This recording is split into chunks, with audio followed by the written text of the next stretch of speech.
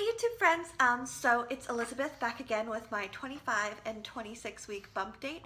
I have decided, I think at least for now, that I'm going to go ahead and just do every 2-week bump dates instead of trying to do a new one every week, just because it would be a little boring and mundane to say the least. Not a whole lot happens every week and I have a hard time getting everything together. Sorry, my dog is being insane. I'm trying to film. I just got home from work, so I'm really tired.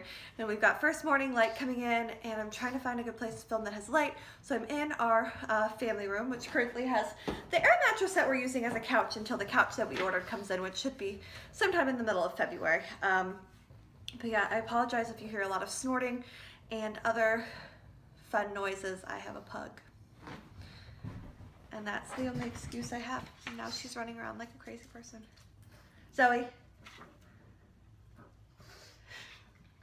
She's insane. Anyway, so yeah, I have some notes I'm gonna go over with you guys. Just some basic stuff about the last couple of weeks. I am 27 weeks and 1 day when filming this. I'm not 100% sure when it'll get up and edited because I work again tonight, but I have the weekend off, Valentine's Day, hoo. So that's exciting.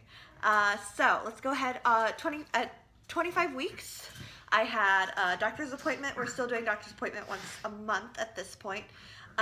This was the first doctor's appointment where they measured my fundal height. It was measuring correct at 25 centimeters.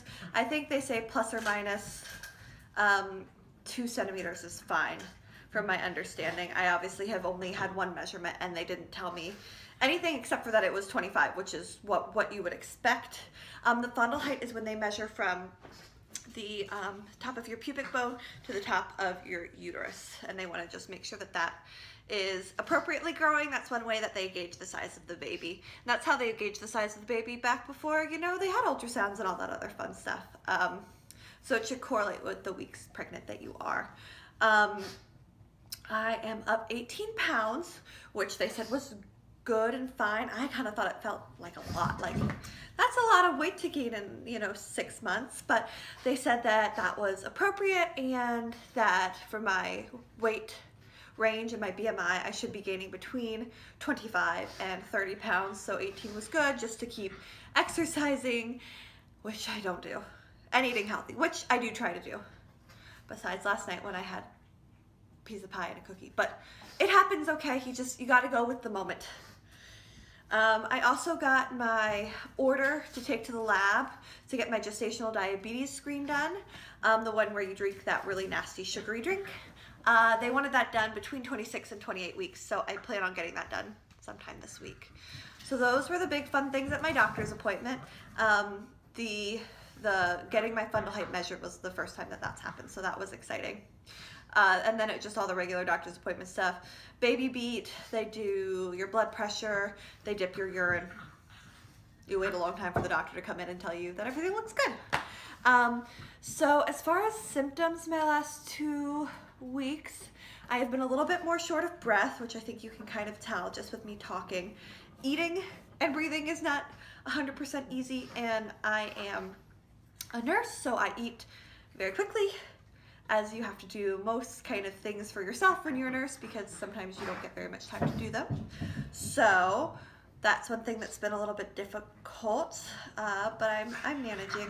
I'm having that hip pain on my right side still. It doesn't really feel like sciatic pain. It's like more, it feels like bone pinching.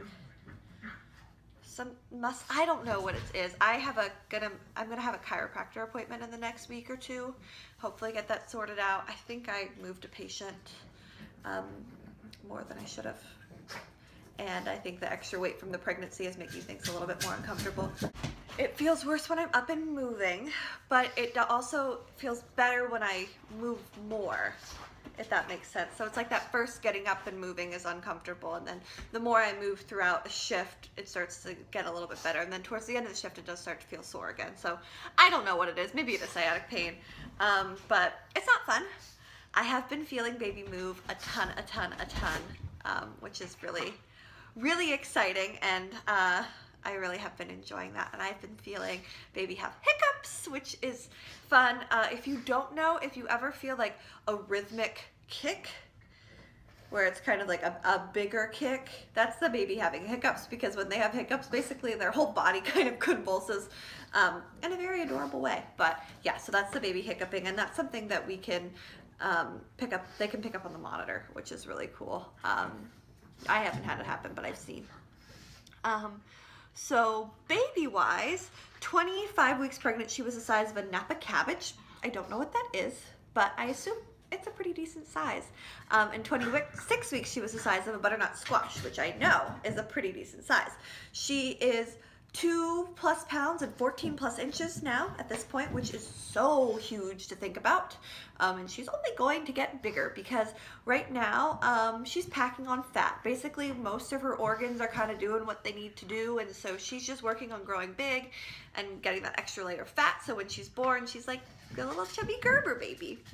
So right now baby's hair is growing and thickening up, and maybe even developing a hair color, which is exciting. Our baby will be bald. So right now the baldness is just thickening up. I was bald till I was 2, and my husband was also bald. So I would not be surprised if this baby was a very, very, very bald baby, but I would like red hair too.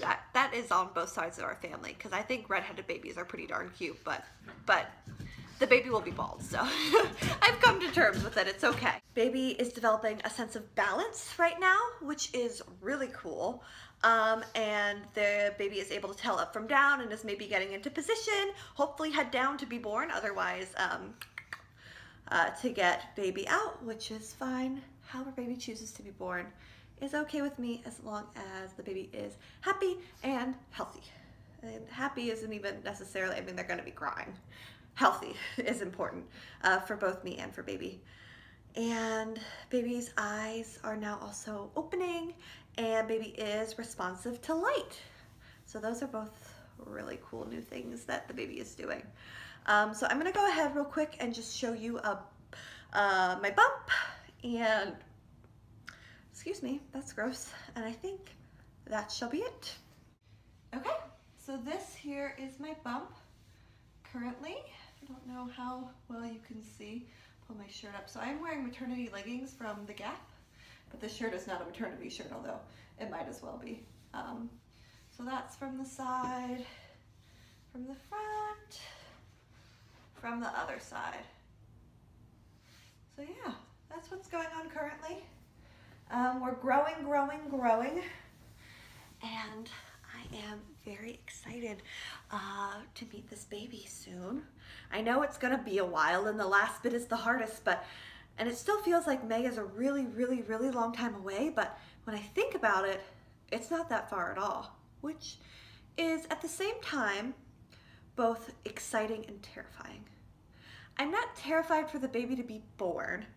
The being born part, I'm not too scared of, but the going home with the brand new baby and we're responsible with for the rest of our lives is kind of scary, because I'm very comfortable with newborns. I work with them, but I am not, you know, I work with them, so, or I babysat before, and at the end of that you get to go home, and there is no going home. Home will be where the baby is. So I just hope that we can handle it, but I guess you just make it work. So we'll see how that goes. Keep you guys updated, of course, along the way. We've got quite a few more bump dates before that. But yeah, if you like this video, go ahead and subscribe, and just keep on checking up for new bump dates every 2 weeks or so.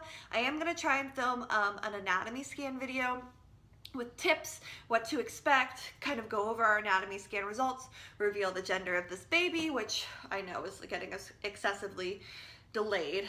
I've got a maternity clothing haul coming up, and the nursery room reveal when that's ready, which might not be for a little while, but we'll see. Anyway, thanks so much for watching. Bye guys!